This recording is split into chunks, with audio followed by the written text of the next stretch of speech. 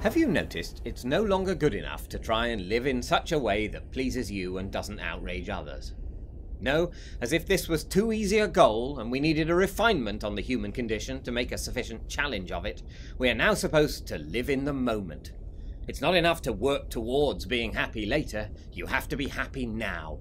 Right now. No, now, not then, not soon, now. Well, that's unfair of me. I realise most of the living in the moment-ears are not saying that's the only way of being happy that counts. Although, asterisk, some of them definitely are saying exactly that. They're recommending this as a way to become happy. Are they mad?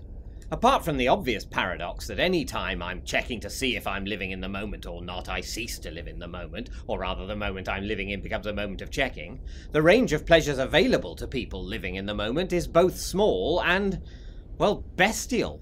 Unless you're in the middle of something delicious, intoxicating, carnal, or whatever the posh word for sneezing is, you're stuck. And out of those, the only one that requires no un-in-the-moment planning or forethought whatsoever is sneezing. And nice though a good sneeze is, after 3 they get annoying.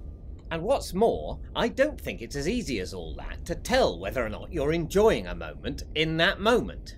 I remember watching the film Mulholland Drive and believing that I was enjoying myself as I anticipated the dramatic ending that would cleverly resolve and make sense of this intriguing mystery. But there wasn't one. It just sort of stopped.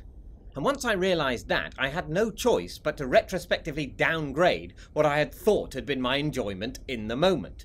My enjoyment was predicated on it amounting to something. It was an IOU to be redeemed at the point of pleasurable revelation, by which I don't mean the lesbian sex scene.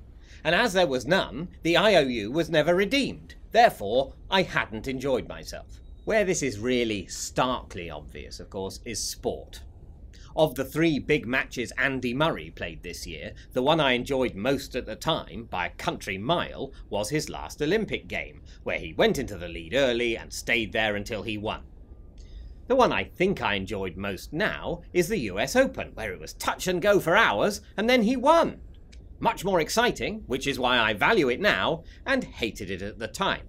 Because at the time, I had no way of knowing that the moment I was reluctantly suffering through wasn't a moment on a long and exhausting journey towards defeat, like the Wimbledon final, which neither in the moment me nor looking back me enjoyed at all. At the time, when watching any sporting contest in which I'm partisan, I don't have the faintest idea if I'm enjoying myself. My dominant emotion is, I really hope my team wins, so it will turn out later I'm enjoying myself now.